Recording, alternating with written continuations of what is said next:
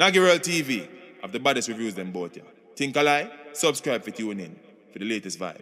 Backlash come, Skillibeng, Bog, Bututum, Bush. Yeah, my people, come back to another episode of Naggy TV. And firstly, I must say, time flies. Skillibeng and Tavian celebrates Emal, their little son.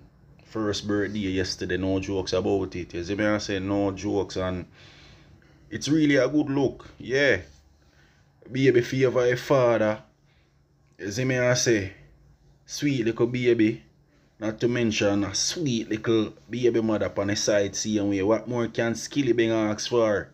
A great career going. You see me? Everything intact and everything set. No jokes about it, my people. As I say, it's a good look. And yesterday it seemed as if them celebrate the young one first birthday. You see me? I say no jokes about it. You see me? It's really a good look, as I say, my people. And hats off to Skillibeng for stand up to your responsibilities, cause you don't know you have enough man come like so in time and find out say yo them breed sitting, come like them catch cold feet. Instead of them stand up and face the responsibilities, them run. You see me? Like you see them bull down a Beijing. You see me? But as I say, hats off to that little young couple here. And it's really a damn good look, my people, no jokes about it. As I can see the young youth that bouncing and happy. You see me? As I said earlier, time flies. I just yesterday this a baby born, my people, no jokes about it. And yeah, baby I celebrate 1 year in first birthday already. You see me? Just there I wish the little one more birthdays to come. And we hope Skillibeng and Tavian lock down them one another. You see me? I say no jokes about it, cause Tavian a real girl, you know, no jokes about it. In my opinion of her.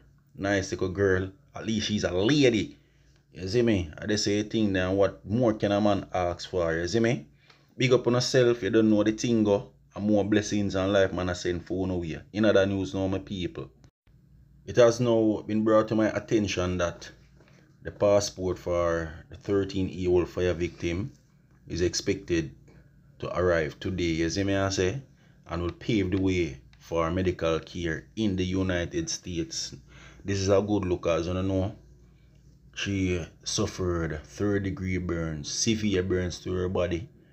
And as you know, went on a burn unit down here in Jamaica for really take on them type of things, you see me? So, seem as if either the government come in, come kind of take off some of the stress off of the father.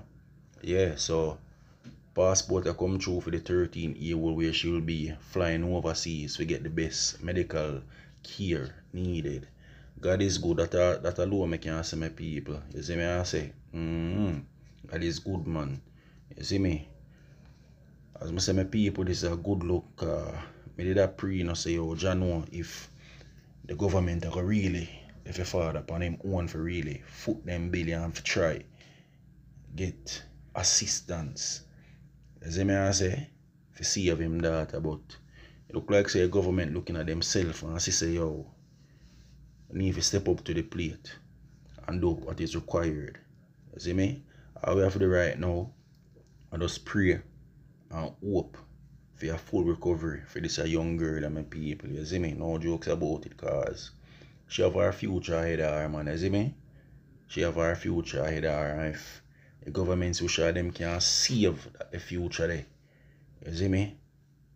Why not? Hats off to them for that. You see me? I say really sad see me, because you don't know say the 3 other son them gone and perishing at the fire.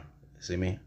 Alright, now even though the government willing to assist the father with the 13-year-old girl, the father still go through with my people. You see me? No jokes about it. I just one of them things still. You see me? But I'll just keep our fingers crossed and hope that the 13-year-old should pull through and recover to our full potential and ability. You see me?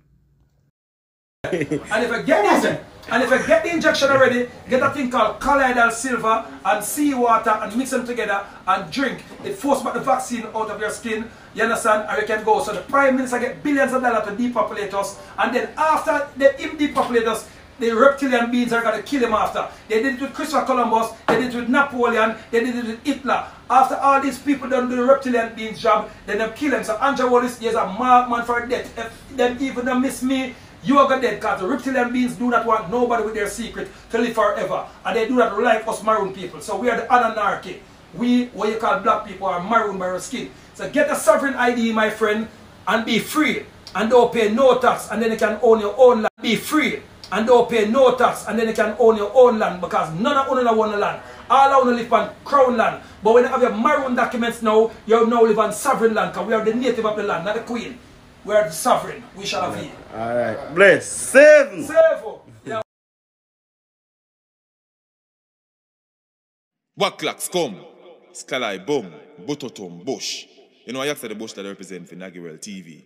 For all the scoops and loops. Fans and troops, subscribe today and play. Waklaks come. You asked us so. Take it away.